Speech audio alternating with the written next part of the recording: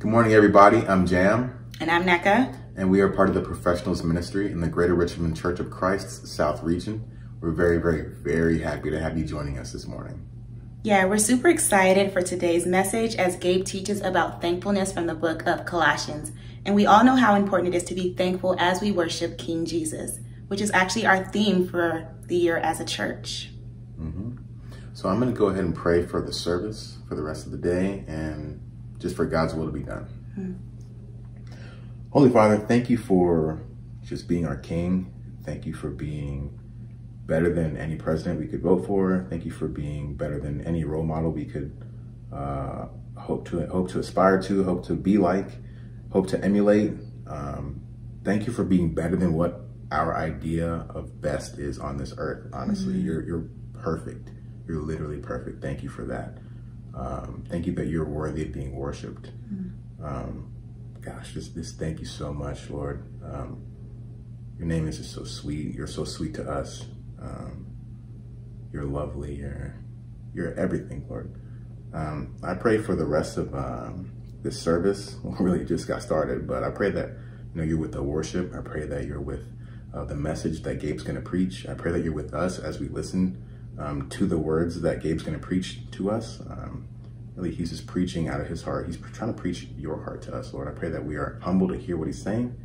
And yeah, that we take it to heart and don't just, hear it and then, go on about our day as if we didn't hear it, and just forget what we heard, but really put into practice the things that he's talking about, Lord. Again, thank you for being just our first love, truly. Thank you for being our first love, our greatest love, our greatest protector, our greatest provider. Thank you for being our everything. Yeah, I just pray that your will is done and that we are happy to do your will each and every day. In Christ's holy name, amen. Amen. We hope you enjoy service and we can't wait to see all of you all in person. Hello, my name is Anthony Lawrence and you don't know me and I likely don't know you, but I am a disciple of Jesus Christ. Now, I wasn't always like this, of course, but the journey that I took to get there was rather revealing. Growing up in Amber, Pennsylvania, I went to church twice a month, at least, my mom told me.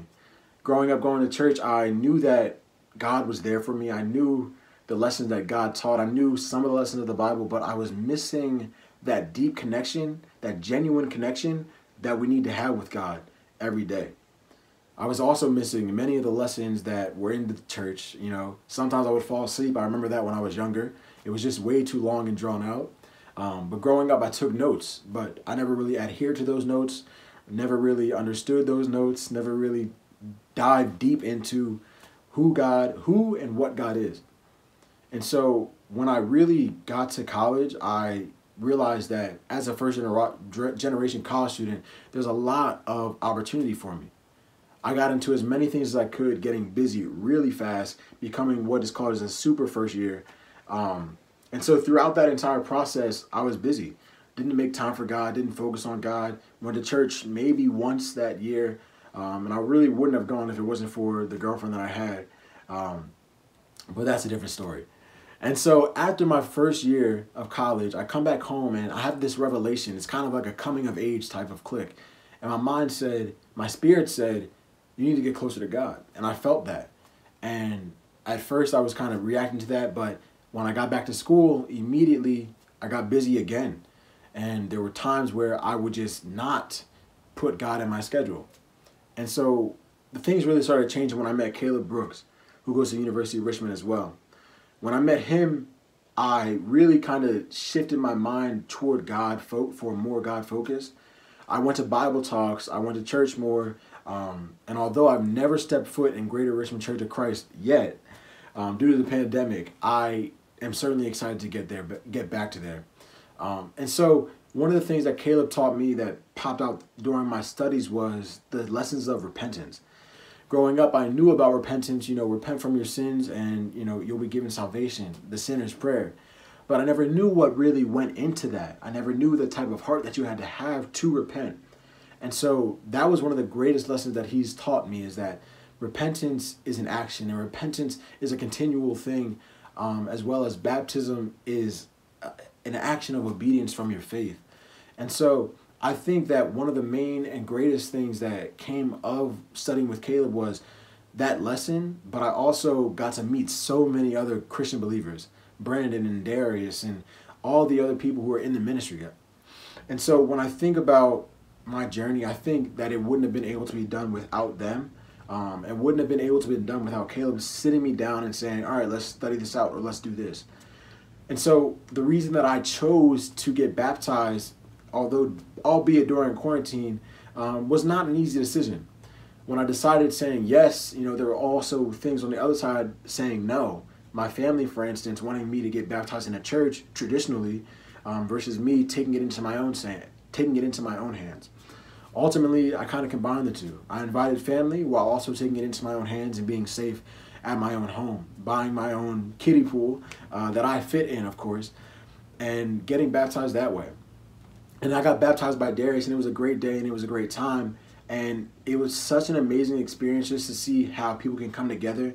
And so far, the Spirit has been working within me, coming up with ideas about how to transform the ministry at Richmond, how to continue to go out in the crowd and in this world that is so lost, and just heal it or bring some type of healing to it. I really have faith in the Great Commission. I have faith in God, and I can't thank Caleb enough, or Brandon enough, or Darius enough, or the people around me enough, especially Greater Richmond Church of Christ, for bringing the resources to light and being able and allowing me to see how great God is. And so that's pretty much my testimony. Again, my name is Anthony Lawrence. I go to the University of Richmond, and it was very nice meeting you.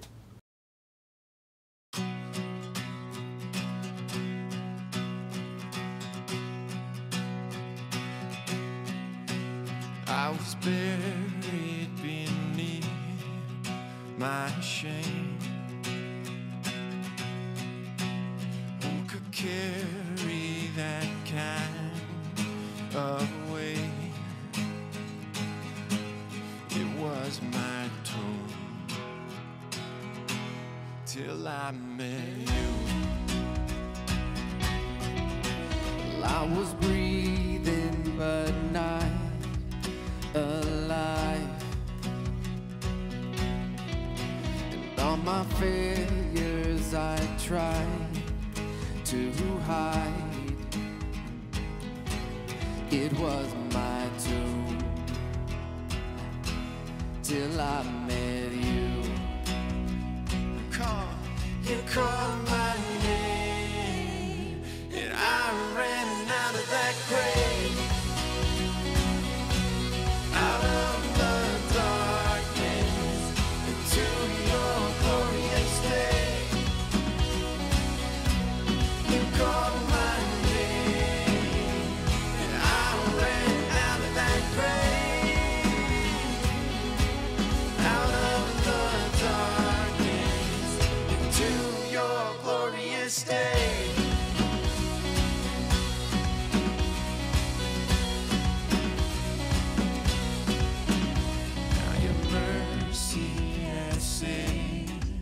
My soul, now your freedom is all that I know. Come on, sing it. The old man knew Jesus when I met you.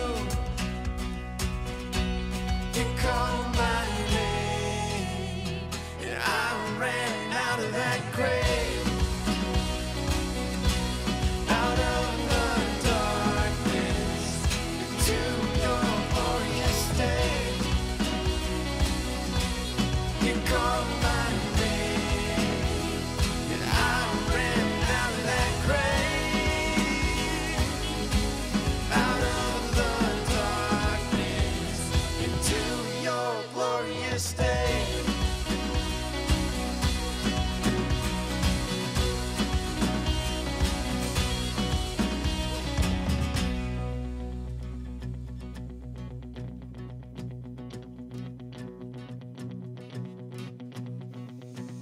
I needed rescue, my sin was heavy, but chains break at the weight of your glory.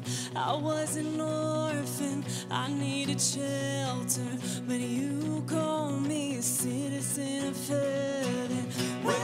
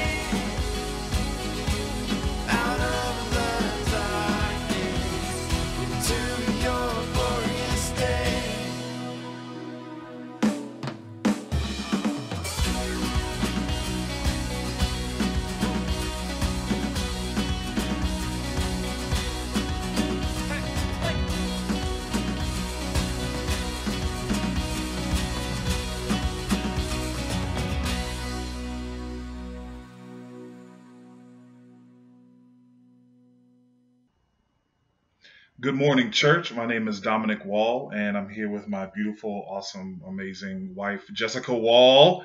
And we have the honor and privilege to prepare you guys for contribution this morning. I hope you're having a good service, worship service so far. So let's jump right into it. I've chosen to share 2 Corinthians 8, verses 10 through 12. I'm going to go and read that. It says, "And here is my judgment about what is best for you. In this matter, last year you were the first not only to give, but also to have the desire to do so. Now finish the work so that your eager willingness to do it may be matched by your completion of it, according to your means. For if the willingness is there, the gift is acceptable according to what one has, not according to what one does not have." And that passage really hit my heart differently reading it and preparing, because up until this point, I'm definitely a person that's really concerned with what I don't have. Like my mind is like 90% set on what don't I have? What do I need to replenish? Like, is there food? We don't have food. Let's get that. We don't have, I guess, security from our bill collectors. Let's pay them. I don't have gas on my car. I don't. And this passage clearly instructs us. Paul teaches us to, to finish the job that the willingness in us started, and to be more concerned with what you do have rather than what you don't. And that's a huge message that, out of our wealth, we can be giving. Out of our poverty, we can be giving. That's something that I would say was a huge game changer for me. The more I started to see, like, hey, I do have this to give, and that's what I'm going to give, was much better about, I don't have $100 to give, so I'm just not going to give it all. And it's just awesome to see Paul to have this type of charge and to have this type of heart. Now I'm going to let Jessica share. Yeah, I think reading the scripture, there's certain words that really like stick out to my mind of like the idea of desiring or eager willingness, and to continue the works. It's like thinking back when I first got baptized, like gaining convictions on giving to begin with was so different than it is now. Like I was just so excited, and on like there's so much zeal there, and you're just like excited to be God's kingdom and wanting to help and like be a part of that in any way. But as years go on and life changes, being from single now to married, you just like finances start to like weigh on you, and you think of like all of the to-do list. I think of like, just like Dom said, like food and bills and just like, security of like, oh, like we need to put this money away. But it's so like amazing to see the scriptures just spell out. It's like, keeping that eagerness. It's like, do I have willingness, but do I have eager willingness to want to provide for the church, and like thinking of even the future of like, of what we can do with it and what God's already accomplished with this. Right. It's just such an amazing impact. So I'm just really grateful to just keep this time to remember the reason we want to be eager and willing to be able to be participants with God in this endeavor. Amen. Yeah. So church, please, I pray that you contemplate that. I pray that you allow that to really sink into your heart, that it's about what God has blessed you with. Everyone has a role to play. Everyone has something to give. And everyone's been blessed to be a part of God's mission, and he wants us to be. So I pray that you can set your minds on what you do have rather than what you don't. I'm going to pray, and then we'll get on with our service. Father God, we just want to thank you so much, God, for your word, God, and how it instructs us, it teaches us. God, we thank you so much for being concerned what we do have, God, rather than what we don't.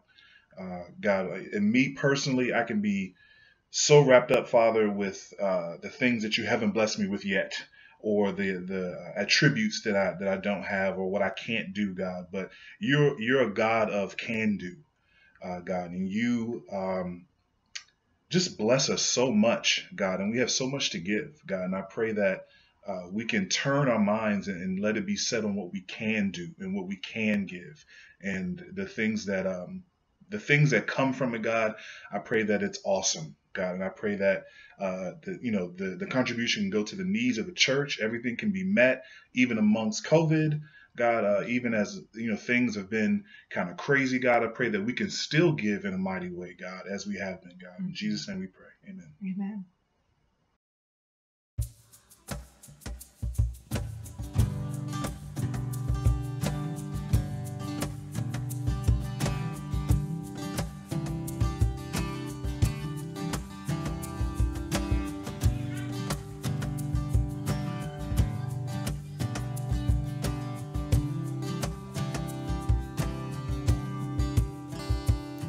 There's beauty in my brokenness.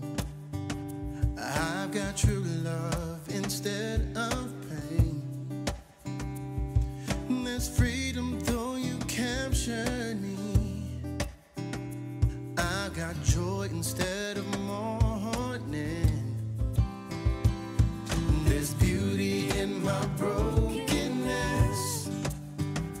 I've got true love instead of pain. There's freedom though you captured me. I've got joy instead of mourning. 'Cause you give me joy down deep in my soul. Down deep in my soul.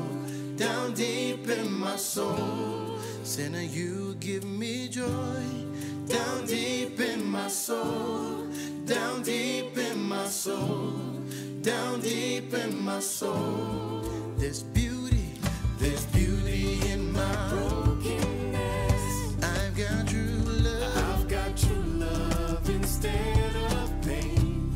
There's freedom, though you've captured me. I've got joy instead of mourning. There's beauty in my brokenness. I got true love instead of pain. There's freedom though you've captured me. I've got joy instead of mourning. 'Cause you give me joy down deep in my soul, down deep in my soul, down deep in my soul. Yes, you give me joy down deep in my soul, down deep in my soul, down deep in my soul. Yes, you give me joy down deep in my soul, way down deep in my soul, down deep in my soul. Listen, now you give me joy down deep in my soul, down deep in my soul, down deep in my soul. Yeah. I've never been so free, caught in your love for me. I've never been more secure, knowing your heart. Yes, you love me. I've never been so free, caught in your love for me.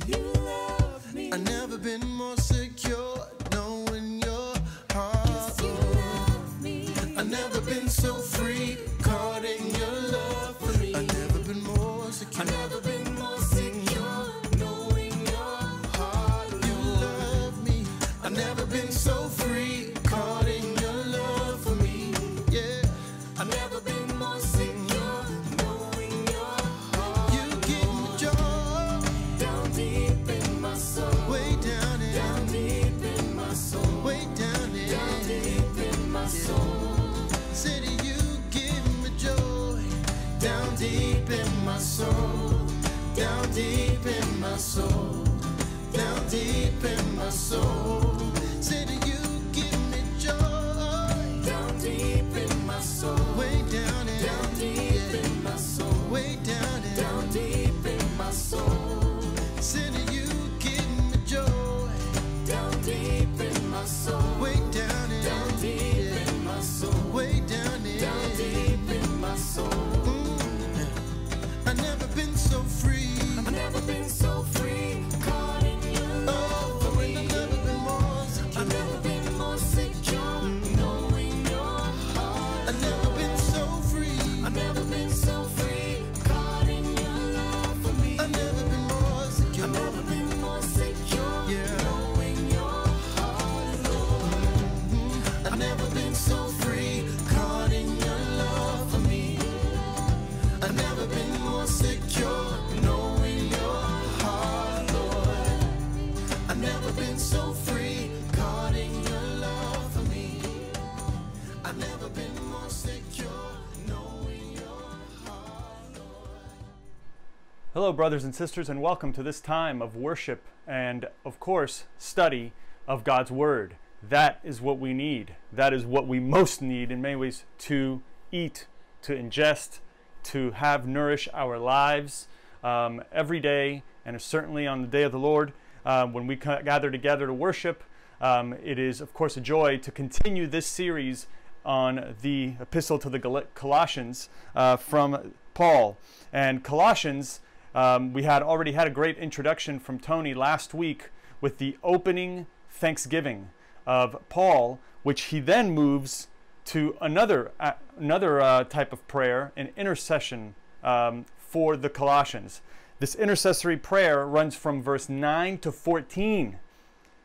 It is one Greek sentence, one long one, very long, with a lot of very, very substantial, right, terms that say a whole lot if even you were only focused on one clause of that sentence. We're actually going to just simply glean some important points from 6 of these verses, 9 through 14, basically the entire sentence. I didn't want to break it up because in many ways that would of course break the thought that they could say the great insight that Paul wanted to pass on, the blessing he wanted to pass on to them. So let's go ahead and begin there from verses 9 to 14. At the end we'll pray, we'll bring all this to communion, and then be built up in our life ready for faithful action.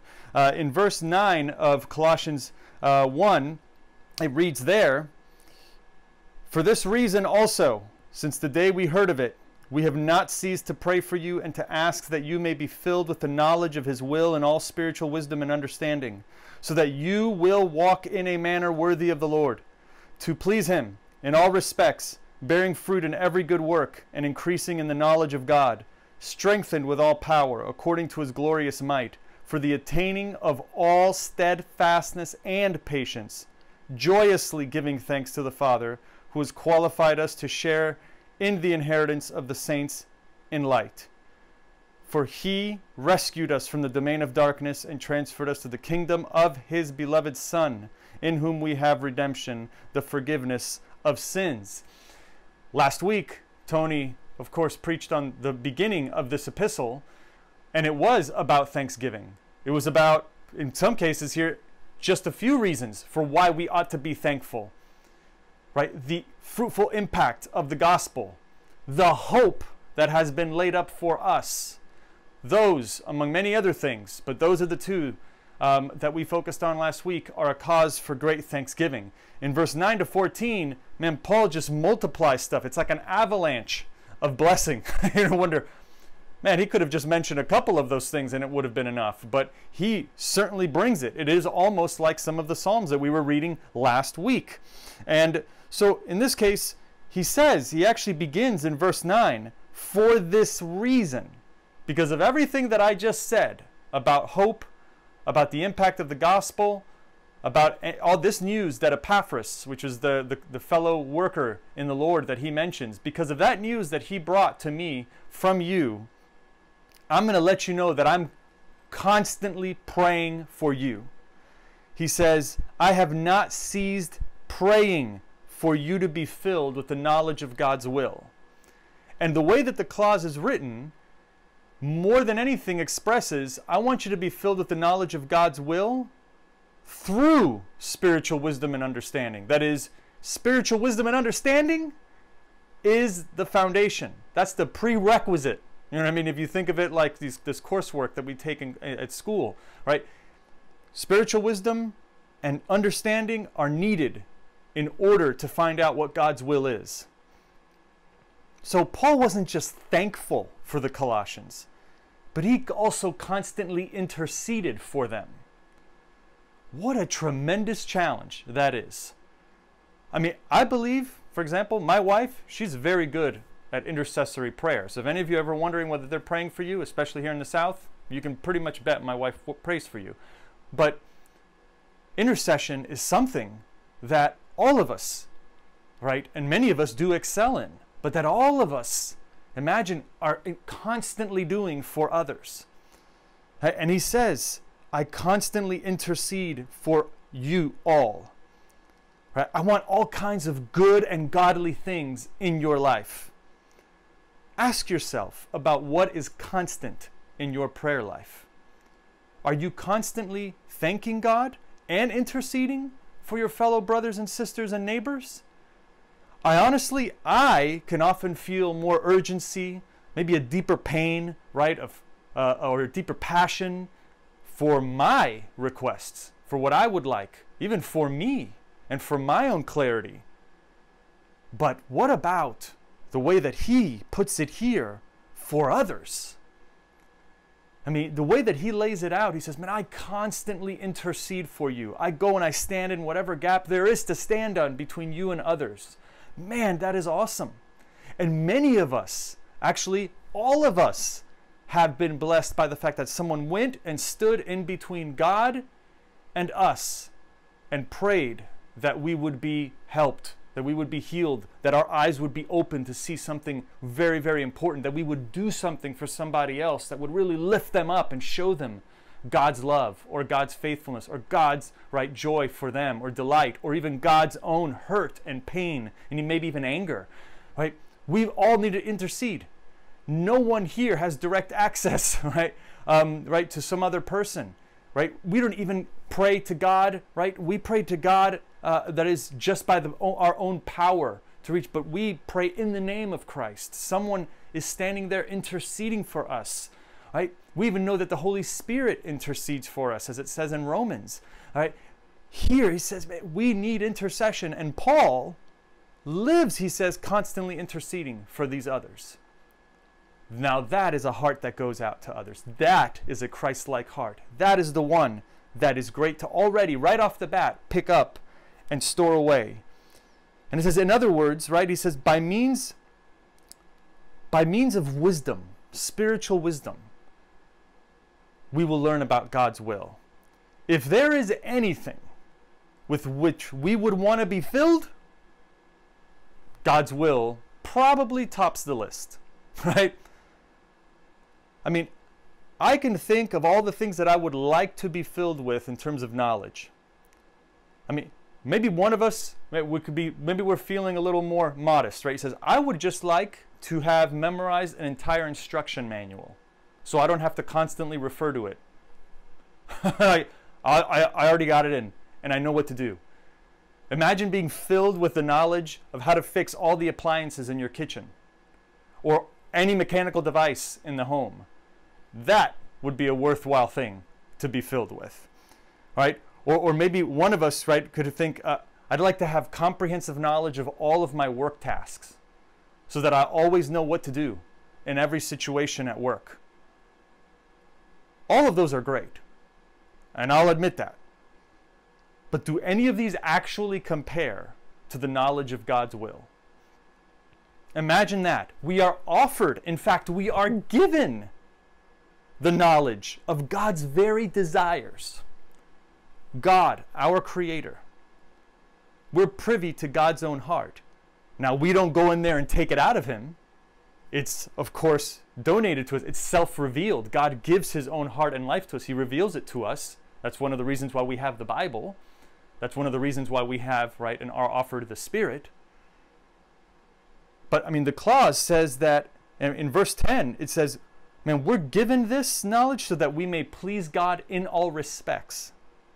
Right? In every way we could please God. So imagine what is better than that? If I know God's will, that means I can walk in tandem with God in the world. I can participate in His will. My will, what I most earnestly desire in my heart, has to answer to God's will. Now, in our world, this world that we live in, we know that the default is, what do you want? Express yourself. What do you want to do? Right? Think of the thing that you most desire right now. The thing that you would want to come to pass more than anything else. Where is God's will in it? Is God having to answer to it, or is it having to answer to God? Am I bending God's will into mine, or is mine decentered and God is placed there? Right? Where is God's will in my desire? Earlier this week I had a conversation with a brother who was telling me about the number of things, the efforts that and the hard work that he's putting into contributing in some way to conversations about, right, racial harm, right, and ethnic healing in our community of Richmond. And after he told me about, right, the different things that they had been working on, he then qualified all of it with, but we want to know what God's doing. We want to know what God thinks about all this stuff, and we're going to talk about that. And I appreciated that so much, right? Because of course, when I'm trying to make things happen, I feel like I'm at the center of my actions. But he said, we want to know what God wants. We want to know what God feels. We want to know what God is doing. And I admit that often when I'm talking knowledge of God's will with myself, even with others, it's often qualified with "for my life," right? How many times have we heard that? I'm seeking after God's knowledge, that is God's will, for my life. So even that is somehow turned inward. Somehow even that is turned toward me. How about just what is God's will for this whole city, for this neighborhood, for this other one? And often I'll assume, I already know it. God wants what's best for them. God wants to bless them. God wants to save them. You know what I mean? God wants to snatch them and take the shackles off of sin. But how much time do I actually spend relishing that will, seeking it, wanting to know it? This week, let us be forthright and repentant about seeking God's will for our neighborhood or city, for our workplace. Let's say to ourselves, God, I want to be the servant of your will. When we converse with anybody, what is God seeking here? Especially if we're talking to a brother or sister, especially in seeking spiritual wisdom, if we don't know what spiritual wisdom there is in that situation, it's not coming to us, that should be the thing that we're seeking after most adamantly. Not just what do they think about this? What do you think about me? Certainly, what do I think about them? What did I say to them? How do I respond? No, what is God's will here? What is the spiritually wise thing? What is the Spirit of God moving to do? What do I know? And if I don't know that, maybe some of us know, I don't even know that, then it's time to go to Scripture. It's time to pray. It's time to ask others to read Scripture and pray with you. That we have so much at our disposal. It's time to go back in the memory. What have I learned about God's will in this situation? The result of being filled with the knowledge of God's will, as it says as we move on, is, my goodness, it's at least fourfold: leading a life worthy of the Lord, pleasing in all respects, we already talked about that, bearing fruit in good works, increasing in the knowledge of God, and then there's this power for resilience and patience. In my version, which is the NASB, it said steadfastness and patience in verse 11. Now it makes sense that when I'm filled with the knowledge of God's will and I'm actively doing it, that is, I'm living into it, I'm going to learn more about who God is. He says, I'll increase in the knowledge of God. But let's focus for a moment on a couple of those things. He talks about fruit and this kind of steadfastness, this resilience, this patience, good fruit will come, right, from these actions. Or I should say, this fruit will come from these good works. Regarding fruit from good works, think about that for a moment. I suspect we are in a situation right now where we're doubting the fruit of good work, right? I know I am. Many of us, whether it's in situations for the coronavirus, are we doing anything that's actually making a difference? Or maybe even in the case of, right, racism and racial harm, are we talking about, or are these things actually bringing about needed change in the areas where the change is needed? We may be suspecting that. We may be suspecting our own contribution and impact. I know I am. Every week I'm asking myself, is this really having an impact? Am I really helping somebody else? Am I letting myself be helped? What is going on here? Am I taking steps to be more Christ-like in this situation? And when I am, where's the fruit of it? How come I don't feel as patient this week after praying about it? Or how come I feel more frustrated rather than less? And we could be going around in these kinds of circles. Here, when we read this passage, right, I think he's actually directing them to know, man, you have something amazing being given to you from God. You have already been served up. Because it says, I want you to be so filled up with God's love that there won't be an alternative, right? I mean, you will know that when I do a good work, I'll be like planting seeds and watering them. And what typically happens to a good seed? It will grow. It will grow. And it will continue to grow if it's allowed to continue to grow, and it will, by design, bear fruit. It will happen. It's kind of remarkable how this echoes Galatians 6. Keep sowing seeds to the Spirit as opposed to the flesh, and don't grow weary in doing good, because then you will reap a harvest. This thing, it's pretty much said, right? It follows bearing fruit in good works with steadfastness and patience. Those two go together, man. We know we've got to continue to do that. I think right now, many of us are discouraging each other more often than we're encouraging each other. It's time to get out of ourselves, brothers and sisters. It's time to get out into that Spirit and ask the Spirit for courage to build each other up. Some of us are probably more discouraged from things that just conversations or exchanges we're having on social media or other conversations than anything else.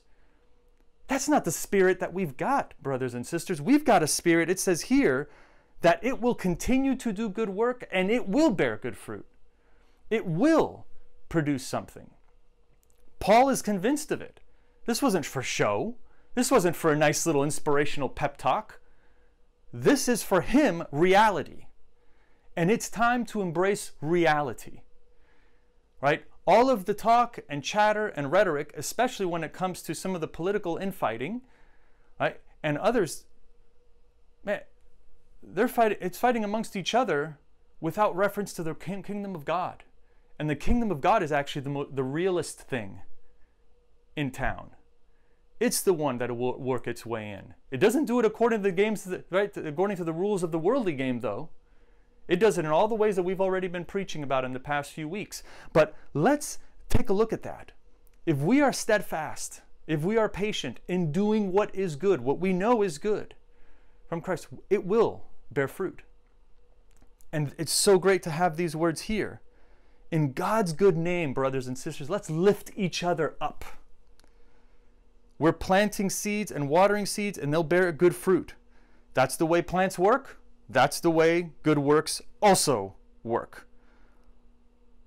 Right? We have an opportunity right now to grow deeper roots of our faith than in many, many, many years. For many of us, that's the case. For others that have faced challenges, perhaps not. Right, of certain kinds, but this is an opportunity we can seize. We can get through the pandemic period with a stronger faith, ready to face challenges that we never have before for the sake of our brothers and sisters and neighbors. And again, it's not about me. It's about God's will. It's about others. You know what I mean? And so if we seize that opportunity, it will result in joyful thanksgiving. How Paul started this is also how he ends this sentence.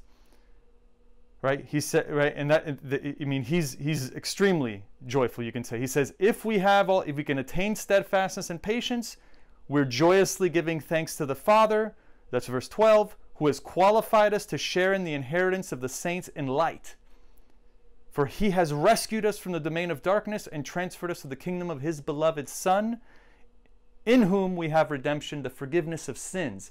He says this is what has happened. It's not a prospective sort of thing. It's not, it may happen. It's happened. That's why he can give joyful thanks. Brothers and sisters, let's bring out that joy and thanks. That joy and thanks that comes from repentance, that come from lifting others up. Right? He says he thanks him here that we've been qualified, we've been delivered, and we've been transferred. I mean, there are so many things that Paul happens to pack in some of these passages. It's honestly too much. We've been delivered from darkness to the reign of God's Son. Just like we've talked about in previous weeks, we end in many ways the same way. We have been delivered. We have cause for joy. That's not some fake plastic joy. That's not a superficial one. Man, I read this and I'm ready, man. This week I want to view, especially for us, let's just think of the month of August. Of one, each day we're going to think, I'm going to continue to do what is good. I'm going to continue to lift people up. I am going, right, to make sure that I am most adamant about finding and sticking to God's will. And that's certainly not in a hateful spirit, but one that remembers Jesus on the cross. I expend my life for the sake of others because I know that God will give. I know that I can learn to receive. And that is the greatest gift. That is what we have in Christ on the cross. That is where he defeated these powers of darkness from which we are delivered. It says we've been redeemed. That is, the ransom payment to release us from slavery has been paid. So if we're a free people, of what can we possibly be afraid? Who can take away that freedom? Nobody. Who can take away that joy? Nobody. It is what you and I and all God's people and all God's children who want it, seek it, accept it, it's from them and nothing can take that away. Brothers and sisters, let's be a force for the good against the powers of darkness. When Jesus was on the cross, that was his throne, and there he defeated them. And when he rose from the dead, he smashed the powers of darkness. Now we have an opportunity to carry that same spirit out. We have an opportunity to, like it says here, to, be filled with the knowledge of God's will. Let's seek that spiritual wisdom this week.